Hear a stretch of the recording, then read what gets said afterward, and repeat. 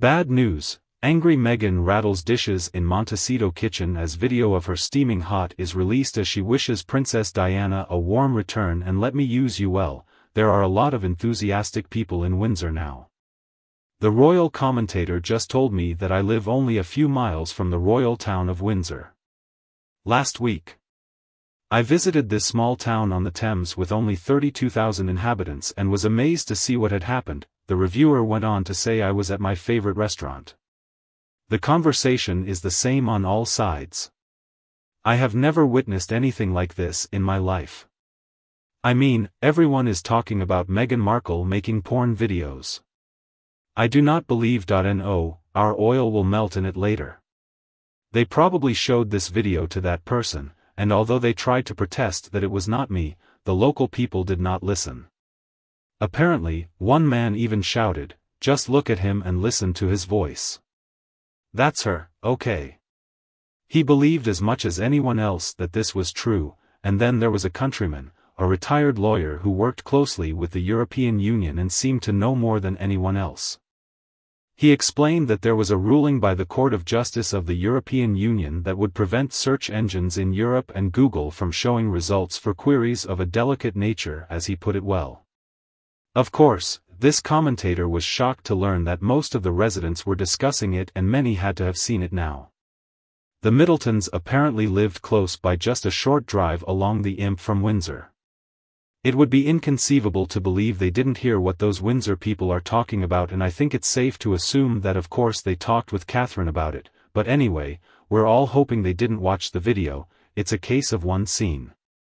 You can never see it, and I'm not really convinced that it is making in that horrible video, but it's important to add that the Windsor people swear it is absolutely her. So, will the palace announce the news? Of course, it wasn't too long ago that news broke that Meghan was actively involved in the porn industry. Now I've seen some pictures, certainly not movies, but I also understand how easy it is to be fooled by anything that comes up on the internet, so now I don't take anything at face value.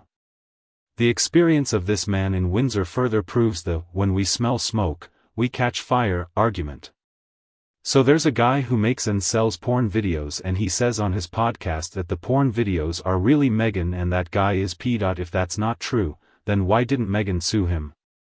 She likes to sue everyone, and I wonder why the palace is now able to unlock what was once hidden or locked away. But I continue to be amazed that no investigative reporter on either side of the strait has delved into Meghan's past. Why is no one revealing all these secrets?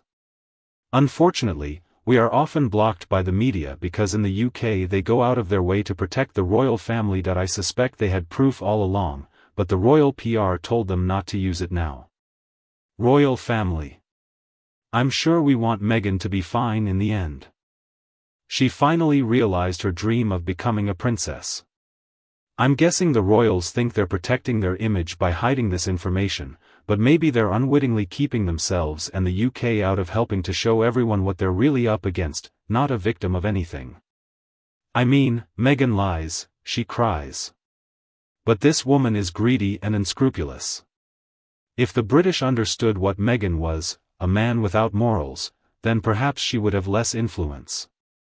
Maybe his reign of terror is short-lived. Maybe Harry will realize that this woman isn't oppressed, but just a mean, low-class little villain. Unfortunately, decisions like this and how to deal with someone like Meghan Markle aren't always obvious, and now she has a title.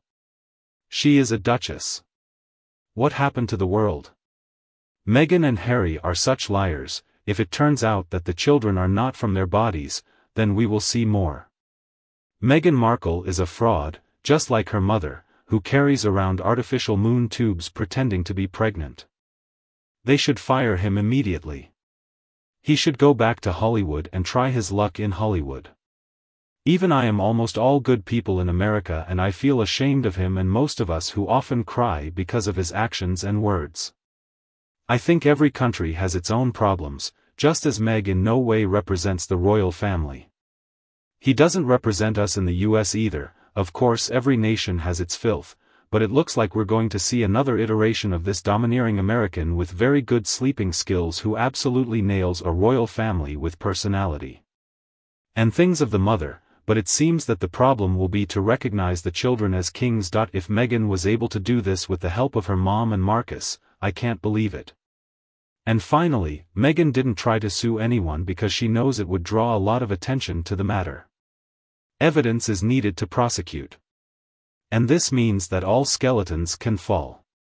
Just imagine all the witnesses from Meghan's life who will be put on the witness stand. Do you swear to tell the truth, the whole truth, and nothing but the truth? I'm sure they will, and it won't be a good thing for Meghan Markle. The first witness may be Meghan's own father Thomas Markle, the second witness may be at least one ex-husband, the third witness several ex-boyfriends, and the fourth witness Harry's old friends. The fifth military witnesses will be 6 of Queen Camilla. I think there is a lot of blackmail from all sides. I can't imagine what a difficult situation it must have been for Queen Lake. But with the accusations against Andrew and everything that's going on, I mean, he understood the damage that could be done by rejecting Harry's desire to be with Meghan. She also understood the damage that could happen if Harry married me, but I think her hands were tied because there would be trouble either way. So he chose the lesser of two evils. I know it was a difficult decision. Harry got his way and did what he did. I think the late Queen thought that while there were problems, at least they weren't close enough for the King and his son William to focus on the royals. A royal source also confirmed that the royal family's pending discussions had never stopped. As I followed, they had never seen privacy. If they went off and lived a private life, the Czech passport wouldn't matter, but they don't just want constant attention, they're trying to lecture the world about changing public opinion, slander, demands of kings, reputation and character, knowing that they cannot answer, privilege and right. Looting of charity institutions and depriving society of freedom of speech, etc. I mean, what a joke. People keep saying Harry and Meghan make up all these ridiculous stories. Just leave their names in the header, but I don't think that's intentional. If it's true, then I feel sorry for Meghan's dad right now. Apparently he was asked for a SIM card and he said she was his daughter, so he didn't want to answer that. Do you agree with this message? Please let me know what you think below. If my video was helpful, don't be afraid to like and share with your friends and family members who need it. And also, please subscribe to the Princess Diana channel for more videos from our team. Thanks for watching and goodbye. We will see each other again in the next video.